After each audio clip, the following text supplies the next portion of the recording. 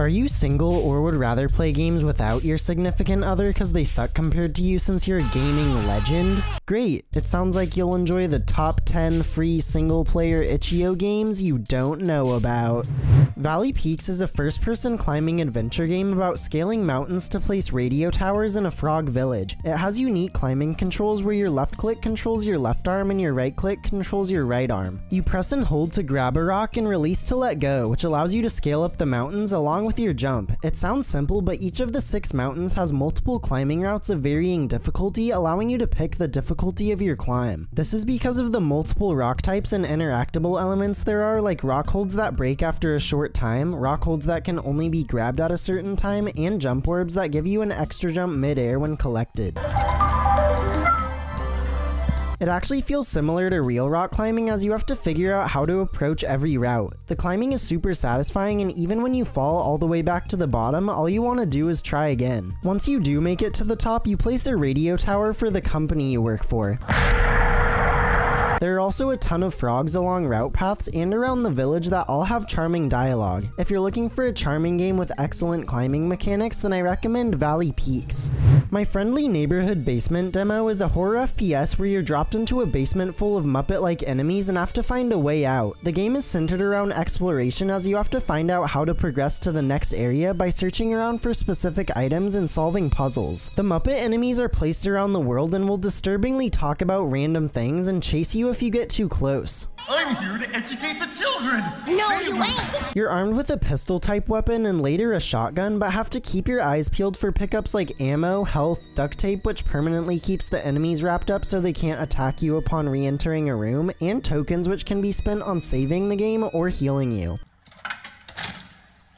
The level design loops back on itself, having you explore the same areas multiple times, but with a new goal each time as you get new items to progress. If you're looking for an exploratory survival horror FPS with a disturbing setting and excellent puzzles and combat, then I recommend My Friendly Neighborhood Basement demo. Sacrifices Must Be Made is a horror card game that was the basis for the game Inscription. Every card has a certain amount of health and attack. Every card is able to be sacrificed in exchange for 1 blood, so if a card costs 1 blood, you have to sacrifice one of your cards already on the board before it can be played. Some cards have special powers that you have to take into consideration, like the Raven, who will directly attack your opponent for damage since it can attack over the enemy card directly in front of it, or the Cat, who isn't killed when sacrificed but still gets you 1 blood point. At the end of your turn, all of your cards attack if they can, damaging enemy cards in front of them or dealing damage to your opponent, filling up the scale. You win by tipping the scale in your favor. Every time you win, you get to pick a new card to add to your deck, creating more card synergies. If you're looking for a spooky card game with a thought-provoking combat system, then I recommend Sacrifices Must Be Made. Thrombolo is a 2D platformer about jumping through different locations with the goal of reaching the peak of Mount Myocardia. You play as this little blob character named Bolo, who has a sudden desire to climb the mountain. The platforming controls are very tight, you just have a jump and dash, but can only dash in the direction you're facing and can't change the way you face after a wall jump. This makes for fast-paced puzzle-like platforming as you have to figure out where to jump and how to use your dash to complete a section. Each location is a distinct color and adds in a new mechanic like bouncing platforms at a nightclub or conveyor belts at a factory, for example. If you're looking for a tight precision platformer with a vibrant art style, then I recommend Thrombolo. Backpack Hero is an inventory management roguelike where you collect and organize items to defeat enemies in a dungeon. Your backpack starts out very small, only being able to hold a few essential items. In combat, you're able to attack enemies with various weapons you've acquired, block with the shield to give yourself armor, or use some sort of item.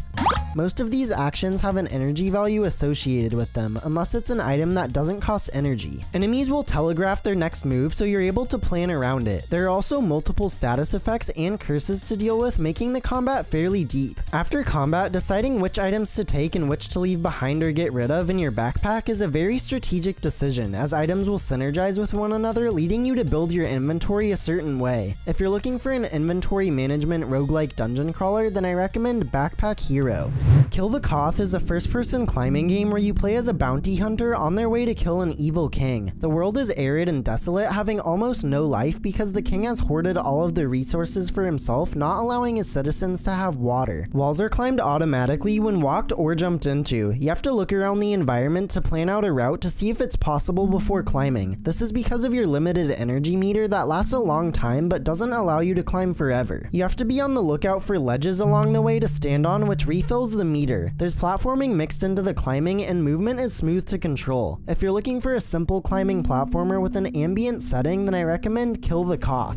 Dome Romantique is a survival game where you dig up materials to upgrade yourself and your dome to fend off hostile alien life forms. You start out pretty underpowered, only being able to mine materials slowly and have one weak laser to fend off enemies.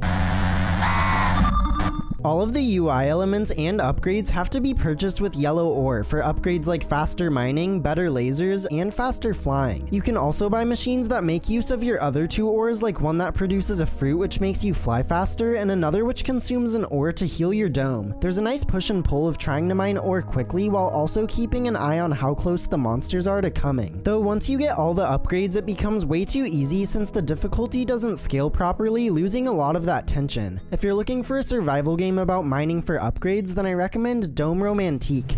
We Become What We Behold is a disturbing game about how the news creates self-proclaiming cycles. You play as a photographer for an unknown news organization who is only out to capture negatives in the world. Even if you try to capture something good like a peaceful protest, the news won't show it since it doesn't get views. As this abstract misinformation spreads, more and more people gain biases that eventually turns to violence. If you're looking for a game that's America's news in a nutshell, then I recommend We Become What We Behold. Will You Snail Winter is a 2D platformer where you play as a snail trying to escape an evil AI. The platforming is very precision based and definitely designed to get you to rage a little, as you'll die a lot. You're able to double jump and move very quickly in the air. The AI commentates on how you're doing and loves seeing you die, which only made me want to destroy it more. OMG, why do you keep dying there? He'll do things to try and kill you, like turning on fireworks you have to dodge or making it so snowflakes kill you for some reason. If you're looking for a precision platformer with some funny commentary, then I recommend Will You Snail Winter. Keymasher Ultimate is a game where you mash all the keys on your keyboard to get rid of robots filling the screen. Each one of your keys acts as a launch pad that will launch a robot off your screen, although each key is on a cooldown. As time goes on, more and more robots will flood your screen, filling up the saturation meter. Once there's too many robots, it's game over. Once you get enough points, you pick from a variety of upgrades that replaces one of your keys, turning it from a launcher into an airstrike or a nuke, for example. If you're looking for a frantic button mashing game that'll destroy your keyboard, then I recommend Keymasher Ultimate. Those were the top 10 free single-player Itchio games you didn't know about. I'll have my playlist of free Itchio games you don't know about linked in the description, as well as my video on free single-player games on Steam. Thanks for watching, and don't forget to like and subscribe to keep up with this ongoing series.